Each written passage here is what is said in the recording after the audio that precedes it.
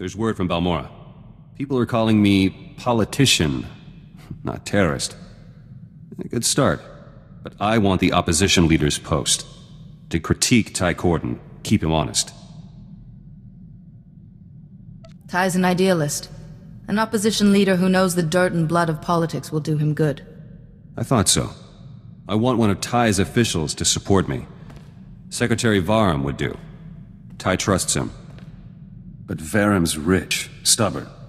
Hard to persuade. Tell me more about this Secretary Varum.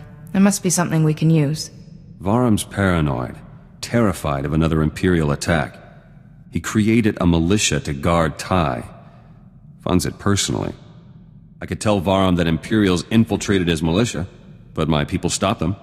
With a little evidence, Varum owes me a favor. Easy.